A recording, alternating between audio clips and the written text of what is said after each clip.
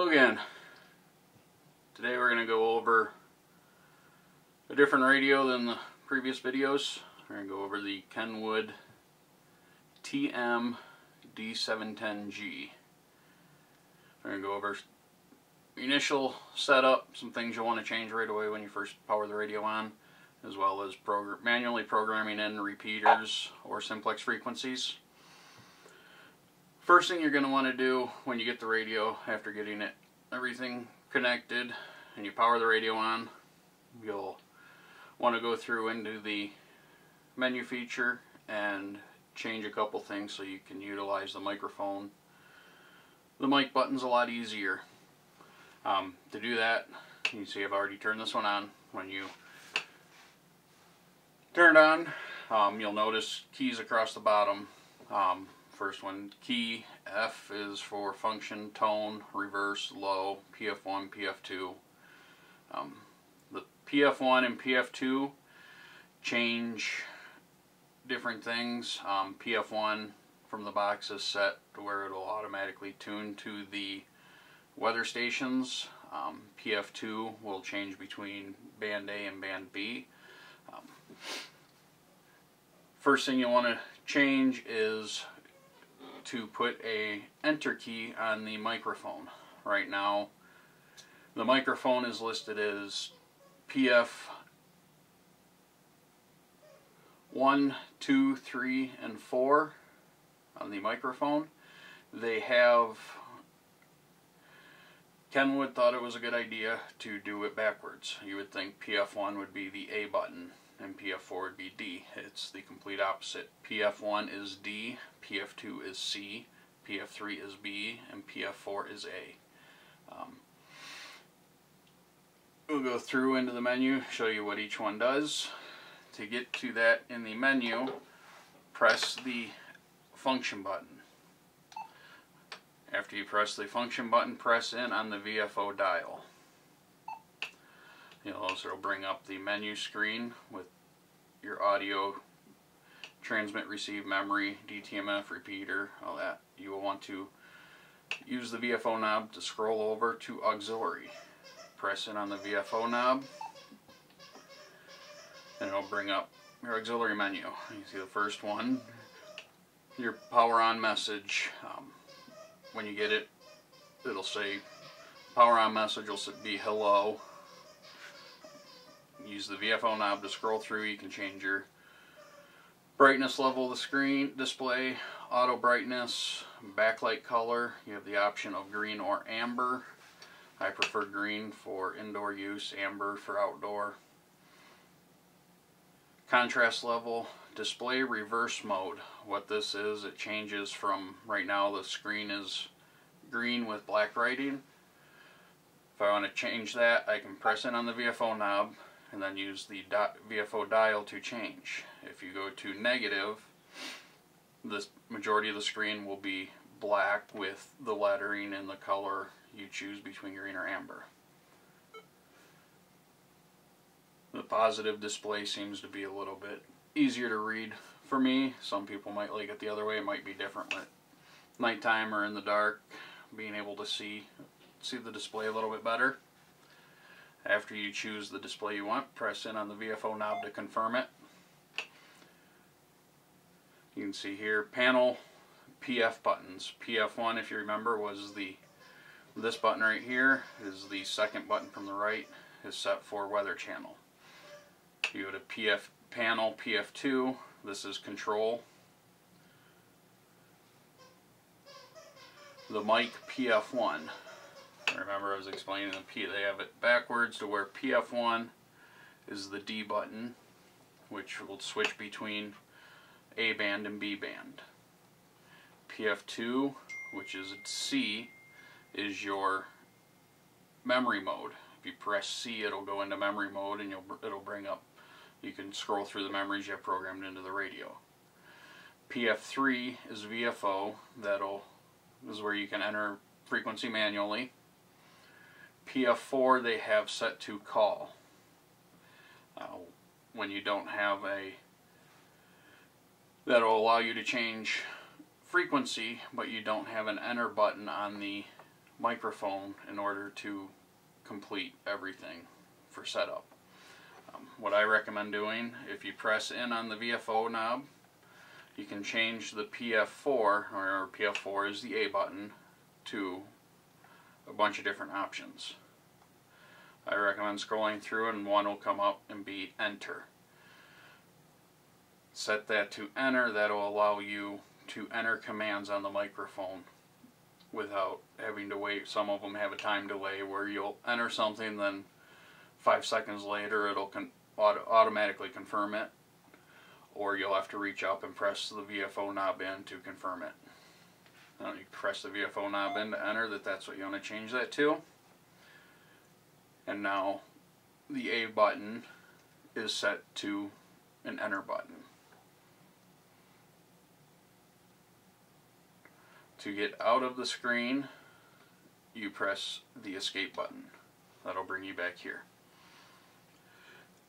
That is the big thing you want to change whenever you get the radio, unless you want to use the control head only for entering stuff and not really worry about the microphone. I find it much easier when you're driving to use the microphone to be able to enter frequency in. Now to enter a frequency manually, you want to make sure you're in Vfo mode. Vfo mode was the B button on the microphone. Now that I'm in the Vfo mode, I can press A, which will allow me to enter frequency. I'll go ahead and enter the Rocky Mountain Radio League's Evergreen repeater. You notice I'm on that repeater right now, but I do not have any repeater shift or tone set for it, so I will not be able to access the repeater. To set the tone, you will notice right here, the third button from the left is labeled tone. If you press that button once, it'll show a T. That means it's just a straight transmit tone only. Now you can cycle through to the different tone options. CT, which is the CT CSS for tone in and tone out. Press it again, it'll go through your digital coded squelch. Open. This repeater uses a tone in of, the tone is 103.5 Hertz. To be able to set the tone frequency, if I press the function button, the tone button turned to a T select. If I press the tone select button, I can change the tone. You'll see that 88.5 is what it's at now. I can use the VFO knob to change the tone squelch frequency. Once I get to the one I want, to confirm it, press in on the VFO knob. Now I have the tone set to 103.5 for this repeater. To set the offset for the repeater, I press the F button again. You'll notice next to the tone select there's a shift, which is your repeater shift. Press the repeater shift, the first one comes up positive. Push the function button again, I can push the shift again and it'll go to negative. Now if I cycle through that by pushing function and the shift again, it'll go back to simplex. For some reason it doesn't stay on that screen to where you can just cycle through by clicking the button 3 times. You have to press the function button again to hit it again after you press it once. Now I have the tone set at 103.5 with the negative repeater shift.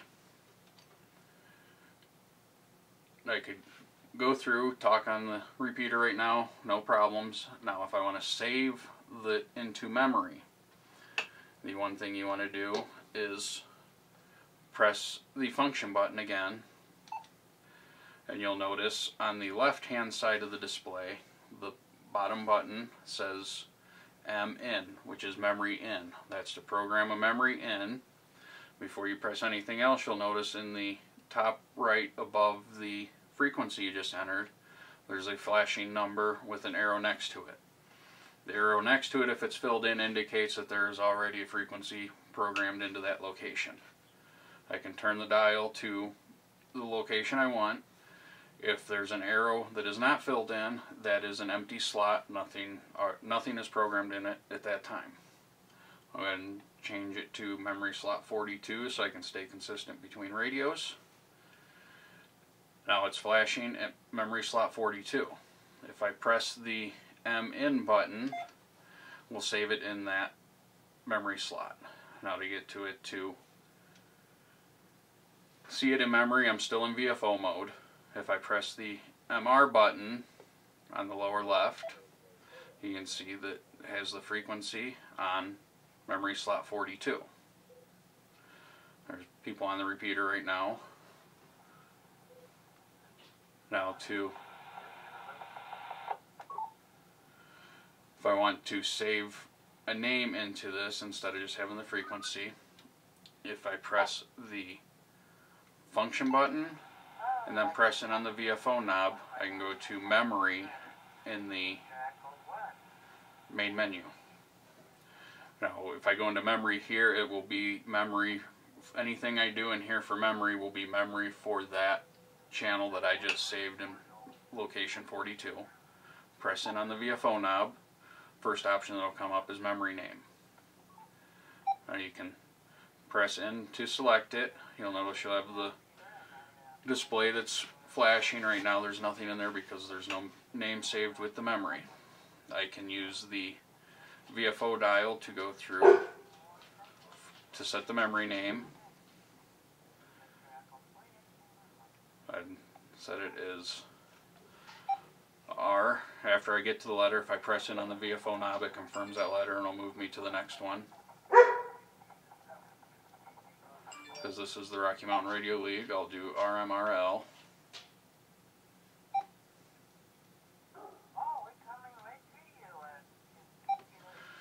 Enter a space button, and I will go enter EVE for Evergreen. They only give you 8 characters.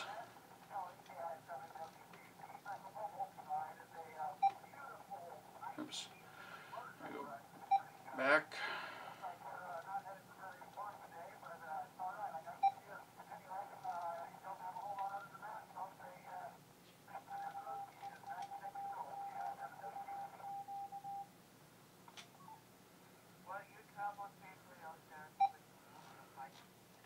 Now if you notice, you go through, you can do all capital or capital and lowercase. Just scroll through, it'll go through all the special characters, uppercase and lowercase. So I get to the end, it'll confirm there, and I can press escape to get out. And you'll notice above the frequency, we'll have the name displayed. Now with it being in memory mode, I can scroll through to other frequencies I have saved in here and go back. Shows location 42. What this allows me to do is, I'm on memory channel 5 and want to switch frequency. On the microphone I have options between, I can use the star button is a down and pound is up. I can use those if I want to scroll through the different frequencies by pressing up or down. Or if I want to enter, if I know what location it's stored in, I can press the A button that we had programmed for enter.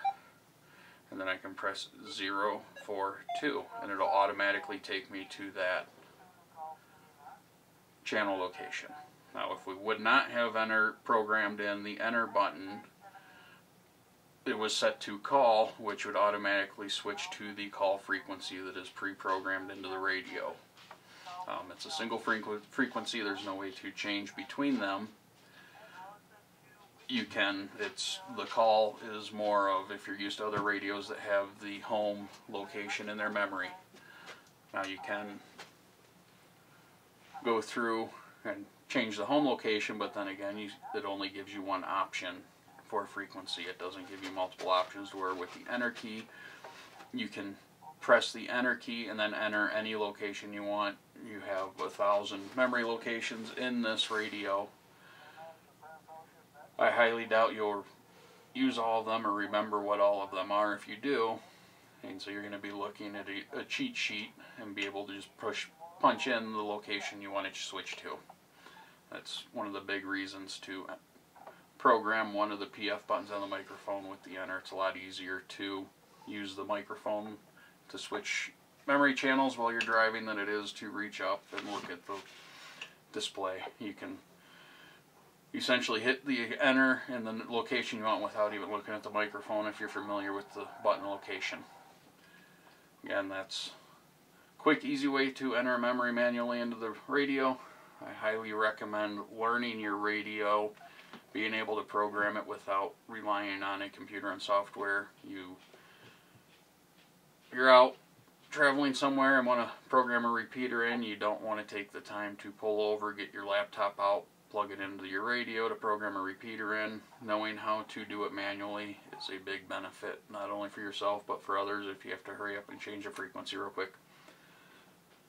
Hope that helps you out a little bit. I will be doing more videos on different features of the radio. I'll be going through programming more frequencies in manually and setting up the APRS system in that, which will be featured in another video. 7-3, have a good afternoon. Keep learning about your radio.